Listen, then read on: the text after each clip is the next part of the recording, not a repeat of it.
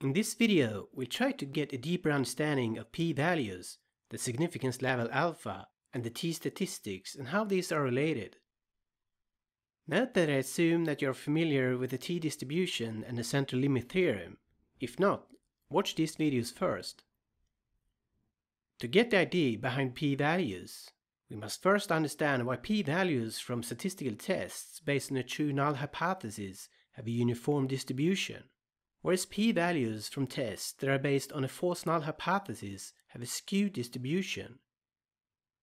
To understand the difference between a true and a false null hypothesis, let's use the same example as we discussed in the video about type 1 and 2 errors. In this example, the mean body heights of people living in population A and B are exactly the same. We therefore know that the following null hypothesis is true, since the mean body height in population A is equal to the mean body height in population B. Suppose that we would take a sample of 4 random individuals from each population. Based on the sample data, we use an unpaired t-test to compute the p-value. We can use the following formula to calculate the t-statistic when the two groups have an equal sample size. We see that the t-statistic is equal to about 0.26. To compute the p-value, we use a t-distribution with 6 degrees of freedom since the total sample size was 8 and we estimated 2 means. The p-value for a two-sided test corresponds to the area to the right-hand side of 0.26 and to the left-hand side of negative 0.26. By using a software, we can calculate the area of these two tails to about 0.8, which represents our p-value. Since this p-value is greater than the general significance level of 0.05, we do not reject the null hypothesis. Since we know that the two populations in this example have equal means, we know that we have made the correct decision. Let's pick 4 new random individuals from the two populations again.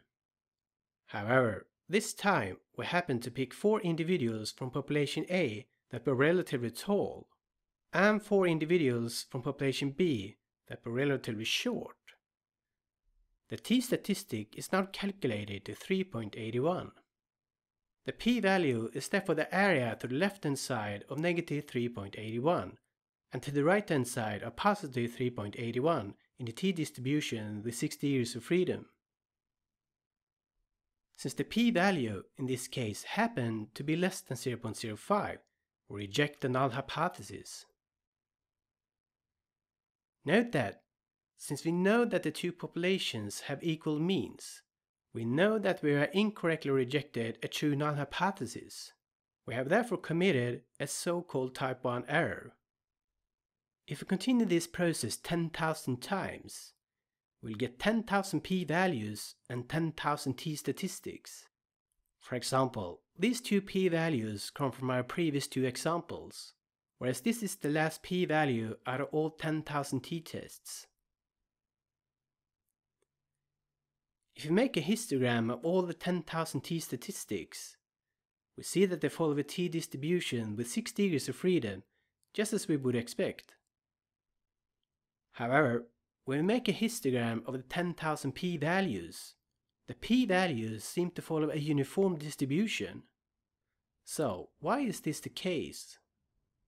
By using a software or t-table, we know that the area to the left-hand side of negative 2.45 and to the right-hand side of positive 2.45 covers about 5% of the t-distribution with 6 degrees of freedom.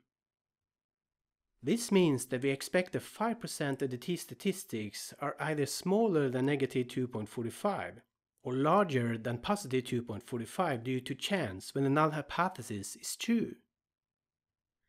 In our example, 521 t-statistics happen to be greater than 2.45 or less than negative 2.45, which will result in 521 p-values that are less than 0.05. This represents approximately 5% of the 10,000 p-values.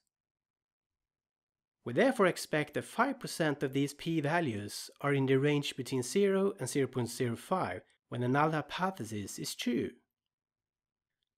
Let's move the critical values to negative 1.94 and to positive 1.94 so that we now cover 5% of each tail, or 10% of the total area.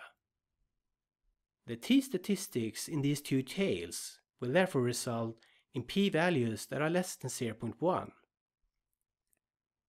The t-statistics between negative 2.45 and negative 1.94 and between 1.94 and 2.45 will result in a p-value between 0.05 and 0.1. In this simulation, 485 t-statistics resulted in a p-value between 0.05 and 0.1, which approximately corresponds to the expected 5% of the t-statistics in these two ranges.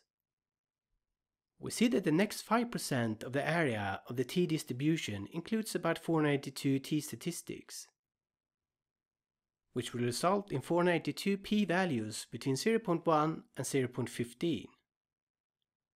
And the next 5% of the area of the t-distribution includes about 520 t-statistics, which will result in 520 p-values between 0.15 and 0.2, and so forth.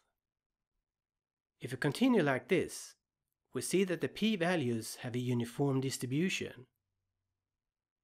This is because the intervals that cover an area of 5% in the t-distribution get smaller and smaller although the area stays the same,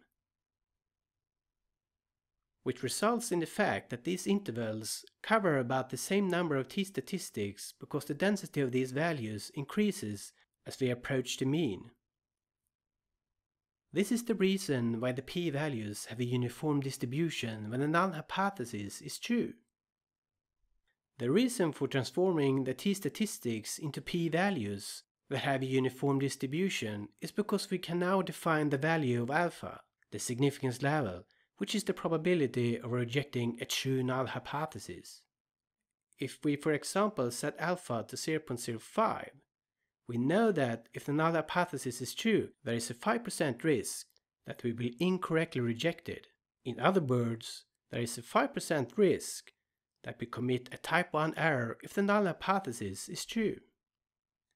And if we set alpha to 0.1, there is a 10% risk that we will incorrectly reject a true null hypothesis.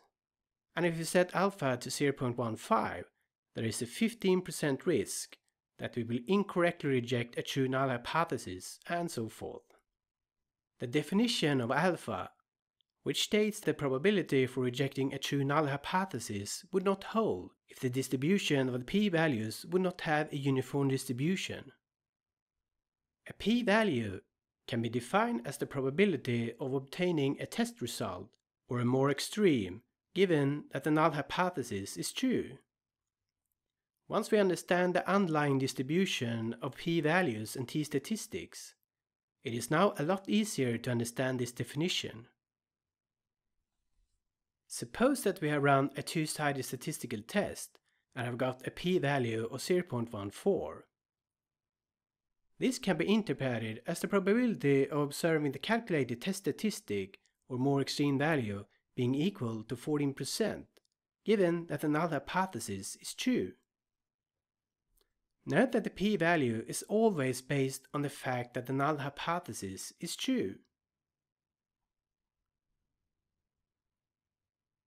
We'll now see why the p-values have a skewed distribution when the null hypothesis is false.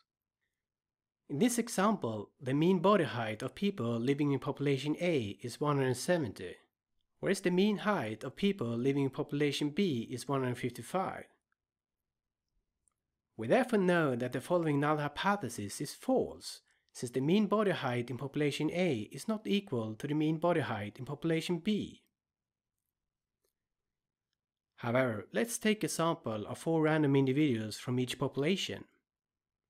Since there now is a big difference between the two population means, we expect a big difference between the sample means, which will result in a t-statistic that is expected to be much greater than 0, or much smaller than 0 if we swap the position of the mean values. Since we have a two-sided hypothesis in our example, It does not matter if the t-statistic is negative or positive because the p-value will be the same. The area to the left-hand side are negative 5.09 and to the right-hand side are positive 5.09 represents our p-value. The p-value for this example is here about 0.002. If we draw 10,000 samples from each population and compute 10,000 t-tests, we will get 10,000 t-statistics and p-values. We expect that most of these p-values are quite small, since there now actually is a true difference in the mean body height between the two populations. However, it might happen that we pick 4 random individuals from population A that are relatively short, and 4 individuals from population B that are relatively tall, which will result in a relatively large p-value. If we use a significance level of 0.05, we would not reject the false null hypothesis and therefore commit a so-called type 2 error. If we make a histogram of all the 10,000 t-statistics, it will look something like this.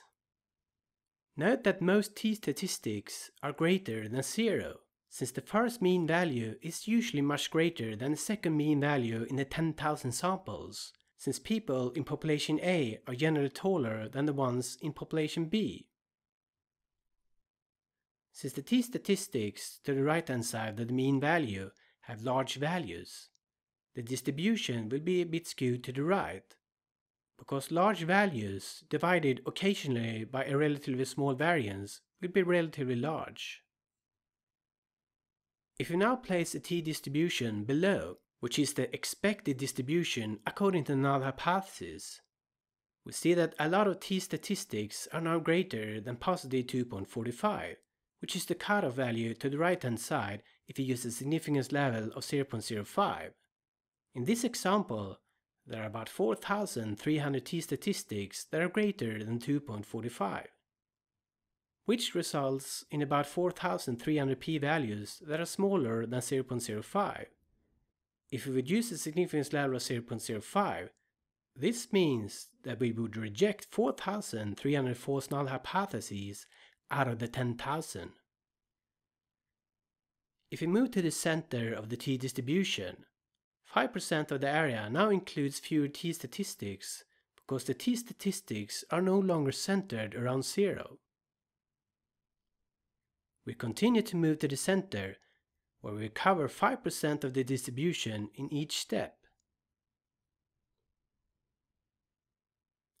If we continue like this, we see why the p-values have a skewed distribution when the null hypothesis is false. Note that, in this example, about 5,700 p-values were greater than 0.05, which means that we have made 5,700 type 2 errors, because we know that the null hypothesis is false for all the 10,000 t-tests. This was the end of this video. Thanks for watching.